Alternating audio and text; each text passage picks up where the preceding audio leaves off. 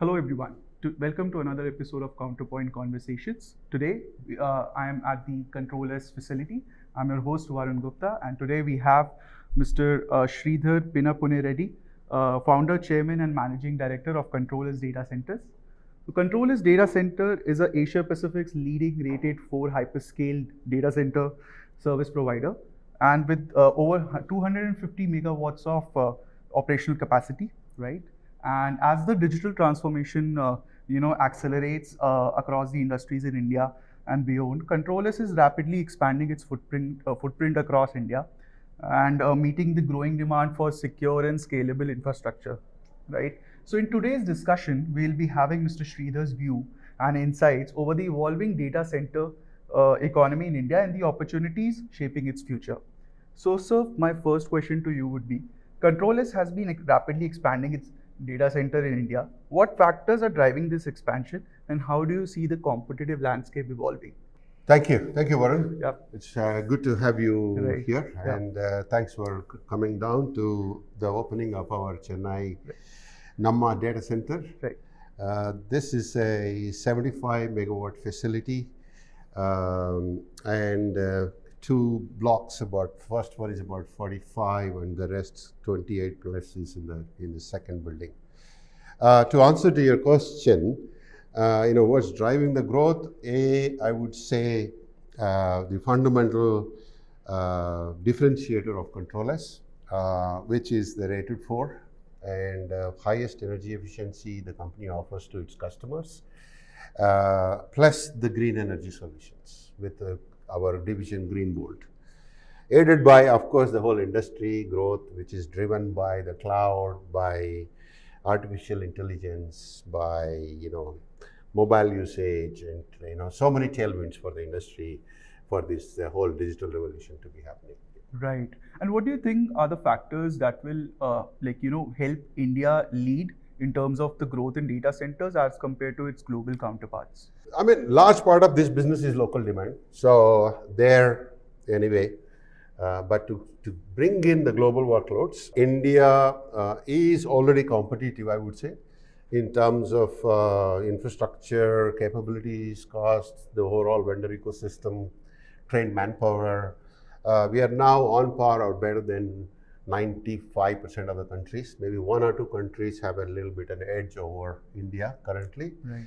And total cost of ownership also we are much lower as compared to in Asia Pac. We are definitely the most competitive place for the industry to grow. And what needs to be done? Probably making sure 100% green power is made available, lower cost green power is available. I think that's one thing that India needs to do. And of course, India needs to put the diplomatic relationships with a focus on AI has to be done. Lots happening in the global politics, and I think a bit of interest from the Union government will definitely help.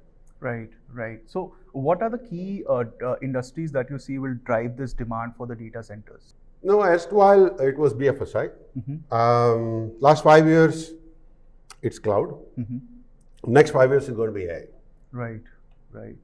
So in terms of the data centers, building a data center, right? So power availability and energy efficiencies are critical for data center operations, right? Yeah. So what are the key challenges CtrlS face in securing reliable and sustainable power in India, and what are you doing as a company to address them?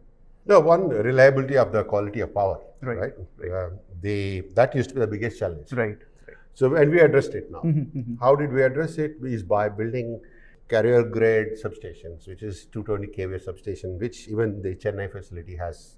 We started that trend first time in the country by establishing a 220 kVA substation, by doing a LILO from the on the state grid in Mumbai. Right. And that kind of removed all kinds of issues of the power stability. Right. Now, the power availability is not much of a challenge in India. In general, I would say we are reasonably okay in terms of the power availability. However, there is one challenge, which is that of green power availability. Right. Some states allow it, some states don't allow it. Each state has a lot of complications around it. So we are navigating those challenges. In Maharashtra, we built our first green volt solar plant of 65 megawatt, which went live 4 months ago. Second one under construction, another 75 megawatt. Another 2 to 3 months to go. However, there are serious regulatory, challenges around navigating this, and I think all the state governments which are focusing on this industry should work towards, eliminating those bottlenecks. Right, right. So thank you so much, sir, for your valuable conversation. Just last question I would say is how CtrlS as a company is preparing itself for the next generation of AI and cloud workloads? Not preparing, it's already prepared in the last 5 years. You know how the AI industry is shaping up, especially from the processor, from the infrastructure standpoint, cooling requirements. And we've been investing in R&D for the last 3 to 5 years. The current data center where you're standing now is fully AI ready. Right. Already, the previous one before this in Kolkata is already for AI. Right. Our Hyderabad is AI ready. Our Mumbai is AI ready. Our current data centers can take the workloads of even 200 kW per rack. Right. And we are ready with the liquid cooling technologies solutions, driving down the PUE to even 1.15. Right, right.